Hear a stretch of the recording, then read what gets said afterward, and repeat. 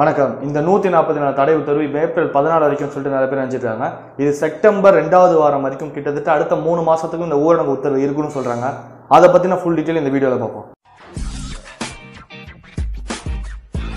இப்போ இந்தியாவில் அமல்பட்டு இருக்கிற இந்த 144 சட்டத்தை பற்றி அமெரிக்காவில் இருக்கிற ஃபாஸ்டன் அப்படிங்கிற நிறுவனம் ஒரு டீட்டெயில் எடுத்து சொல்கிறாங்க. அது என்ன அப்படிங்கிறத பார்ப்போம். அது மட்டும் இல்லாமல் வேர்ல்டு ஹெல்த் ஆர்கனைசேஷன் ஸ்டார்டிங்லேருந்து ஒரு டீட்டெயில் அவங்க சொல்லிட்டு இருக்காங்க.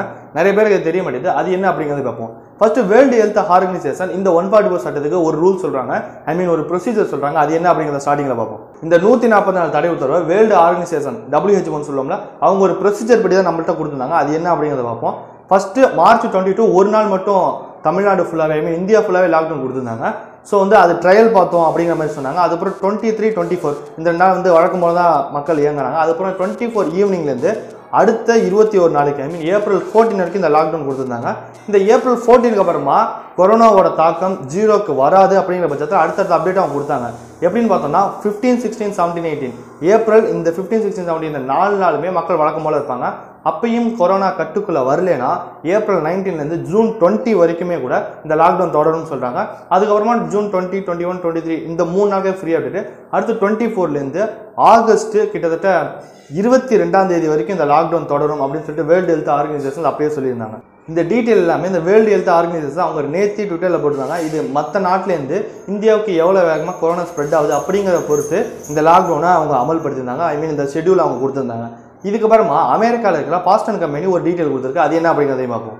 அதை பார்க்கறதுக்கு முன்னாடி இப்போ வீட்டில் இருக்கிற பல பேர் இந்த ஏப்ரல் 14க்கு அப்புறமா வெளியூர், வெளி மாவட்டமாக, வெளி மாநிலமும் போய் வேலை செய்யறதுக்கு டிக்கெட் போய் ரிசர்வ் பண்ண நினச்சிருக்காங்க. ஆனால் ட்ரெயினுக்கு ரிசர்வேஷன் ஏப்ரல் 14க்கு அப்புறமா இப்போ பண்ண முடியாது. இப்போலேருந்து அந்த தேதிக்கு ரிசர்வ் பண்ண முடியாதுன்னு சொல்கிறாங்க. மேபி இந்த 14ஆம் தேதி முடிஞ்சதுக்கு அப்புறமா அதுக்கு வரக்கூடிய நாட்களில் ரிசர்வ் பண்ணி போகலான்னு சொல்லிட்டு ஒரு டீட்டெயில் தராங்க. யூஎஸ்ல இருக்கிற ஃபாஸ்டன் அப்படிங்கிற நிறுவனம் இந்தியாவில் இந்த கொரோனா தாக்கத்தை பார்த்துட்டு அவங்க ஒரு டீட்டெயில் சொல்லியிருக்காங்க. இந்தியாவில் மட்டும் இப்போ வரைக்கும் 62 பேர் இறந்துருக்காங்க. தமிழ்நாட்டில் நேற்று டெல்லிக்கு போயிட்டு வந்த ஒருத்தர் இருந்தார். அவரோட சேர்த்து தமிழ்நாட்டில் 5 பேர் இறந்துருக்காங்க.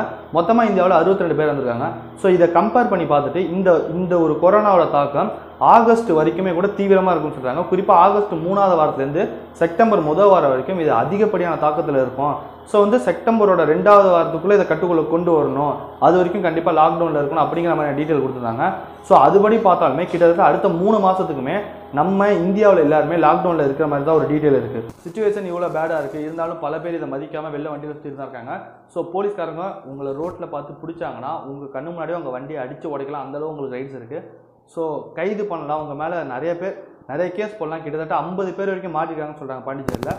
ஸோ நீங்கள் கேர்ஃபுல்லாக இருக்கிறது ரொம்பவே நல்லது.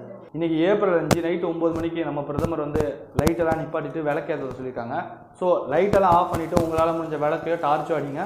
பட் மெயின் ஆஃப் பண்ணாதீங்க. ஏன்னா மெயின் ஆஃப் பண்ணிட்டு ஆன் பண்ணுற அந்த நேரத்தில் நிறையா சப்ளை வரதான் சொல்கிறாங்க. ஸோ மெயின் ஆஃப் பண்ணாமல் லைட்ஸை மட்டும் ஆஃப் பண்ணிவிட்டு உங்களால் முடிஞ்ச அளவு சவுண்டையும் உங்களால் முடிஞ்ச அளவு வெளிச்சத்தையும் தனிமையில் தனியாக நின்று ஏற்படுத்துங்க அப்படின்னு சொல்லிட்டு இந்த வீடியோ முடியும். இதுக்கு முன்னாடி அந்த மார்ச் 22ஆம் தேதி அன்றைக்கி கைத்தட்ட சொல்லியிருந்தாங்க. அப்போது நிறைய பேர் குறிப்பாக வழக்கன்ஸ் எல்லாமே என்ன பண்ணாங்கன்னா ஒரு இடத்துல கூட்டமாக கூடி கைத்தட்டினாங்க. ஸோ அது நமக்கு வேணாம். வீட்டில் தனியாக இருந்துக்கிட்டு உங்கள் வீட்டில் உங்களால் முடிஞ்ச அளவு சத்தத்தையும் உங்களால் முடிஞ்ச அளவு ஃப்ளாஷையும் அடிங்க. ஸோ இது எல்லாமே கொரோனாக்கு எதிராக ஒரு அவேர்னஸ்க்காக தான் இது. ஸோ இதனால கொரோனா போயிடுமா அப்படின்னு கேட்டால் கண்டிப்பாக கிடையாது. ஸோ இதுக்கு ட்ரால்ஸுக்கு மீம்ஸுக்கு இது ரொம்பவே ஹெல்ப்ஃபுல்லாக இருக்குது. So thank you for this suggestion.